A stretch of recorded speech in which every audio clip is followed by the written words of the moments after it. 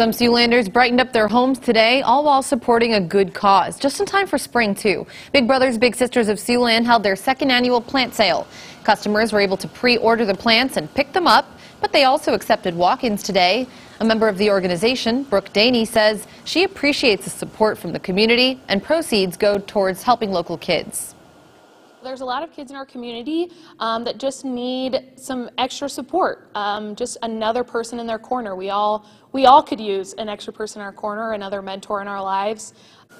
Daney adds they sold close to 800 plants. They still have another 200 left over.